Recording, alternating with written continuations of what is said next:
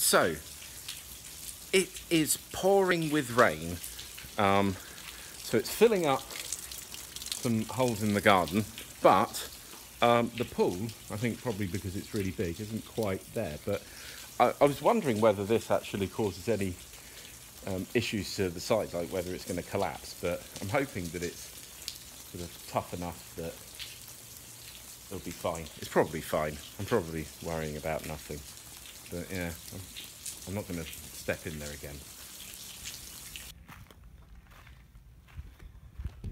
So how's it looking? Big.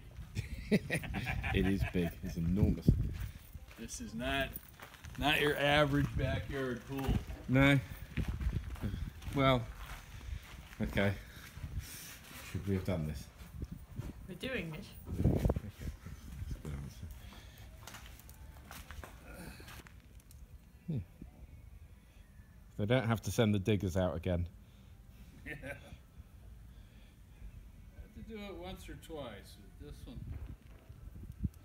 one appears to be okay so far. Okay.